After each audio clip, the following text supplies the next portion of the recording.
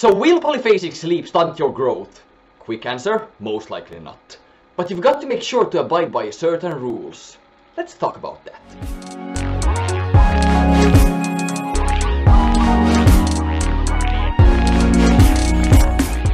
Hello everybody and welcome back to the channel. My name is Chris Flower. I'm a main author of polyphasic.net, the community recommended resource for polyphasic sleepers. If you are interested in more polyphasic sleep related content, be sure to like this video and subscribe if you haven't done it already so you don't miss out on any videos in the future to ensure that you maximize your chances of adapting to a schedule. Now there's most likely a reason why you're clicking on this video. You're interested in finding out if polyphasic sleep can hinder your growth.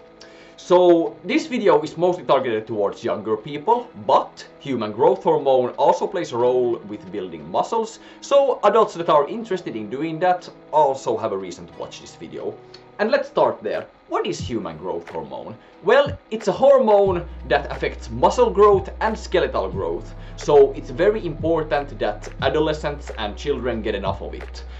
Human growth hormone is primarily released during the first slow wave sleep cycle of the night. So this will limit your schedule options a bit. Essentially, the nap-only schedules are thrown out the window because they don't have a dedicated core for slow wave sleep. Also, if you're underaged or a young adult, we have certain recommendations for how much you should shorten your sleep. The recommendations are that if you're under 16, you shouldn't shorten your sleep at all when sleeping polyphasically. If you're between 16 and 18, you shouldn't shorten your sleep to less than 6 hours in total while sleeping polyphasically. If you're 18 to 21, you shouldn't sleep shorter than 5 hours in total while sleeping polyphasically. And if you're over 21, you shouldn't sleep less than 4 hours in total while sleeping polyphasically. Of course, there are exceptions here, like say if you're 50 years old and only sleep 3 hours, it's feasible that you should be able to shorten your sleep to sleep in a nap-only pattern, but those are the exceptions and not the norm. And we'll have a video dedicated to how much you can expect to shorten your sleep when you're sleeping polyphasically.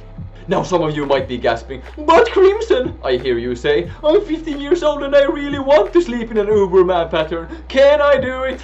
No! Please, no! Sorry, but that's the harsh reality. At that age, you shouldn't shorten your sleep because you have less light sleep in your course than adults, and you need that sweet, sweet vital sleep at that age. However, it's still absolutely possible for you to sleep polyphasically. Just add a nap during the day or split your core into 2 parts and sleep without an alarm for your second core.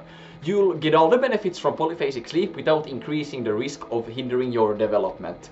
Well, except for the gain in time, of course. Still, a boost in cognitive performance and an improved lucid dreaming ability does sound pretty good to me.